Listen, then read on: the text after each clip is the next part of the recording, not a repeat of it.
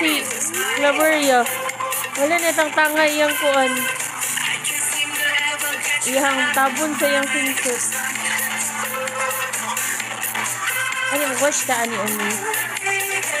Okay, mag-apil na ba ka ani?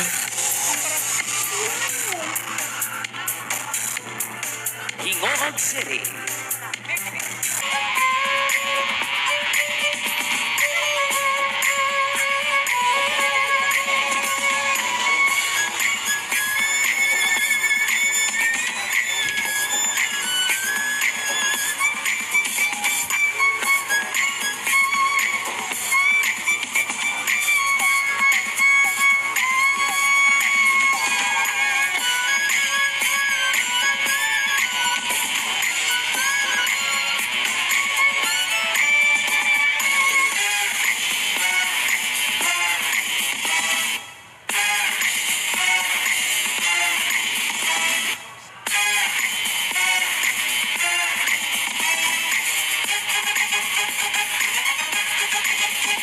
Salvador City.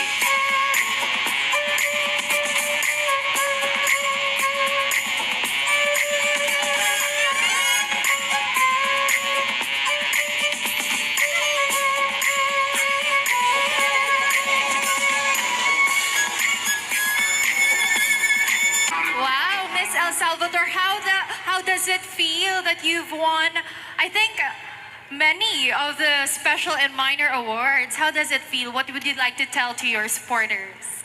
I'm just grateful for what God have given me. That's all. I think, Elton, that's really one of the things that every beauty queen should possess, to be grateful. Yes, gratitude is always the key. And might I just say, no, grabe, sobrang excited naman. Sino yun si ate? Hindi pa po yung question. All right, and here is the question. The development agenda of the new Misamis Oriental Governor Peter Onabia is dubbed as Paglaom or Hope, which includes his goal-oriented tourism program. As Miss Kuyamis and Tourism Ambassadress of the province, how will you show that there is Paglaom or Hope in tourism? Once again, the development agenda of the new Misamis Oriental Governor Peter Onabia is dubbed as Paglaom or Hope, which includes his goal-oriented tourism program.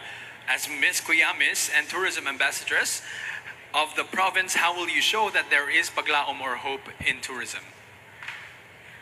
I can show that there is Paglaom in tourism because we face a lot of difficulties and challenges such as the pandemic, and a lot of things have changed.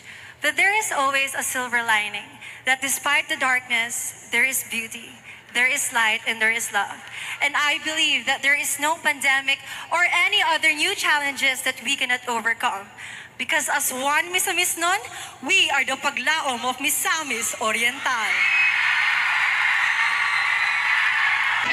And Misamis Oriental, we have your new Miss Kuyamis.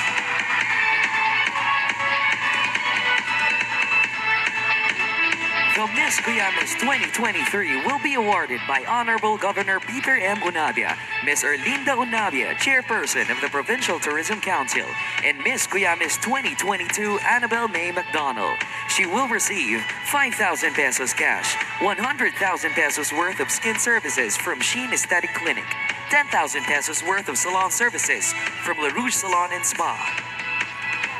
Miss Kuyamis 2023 is El Salvador City!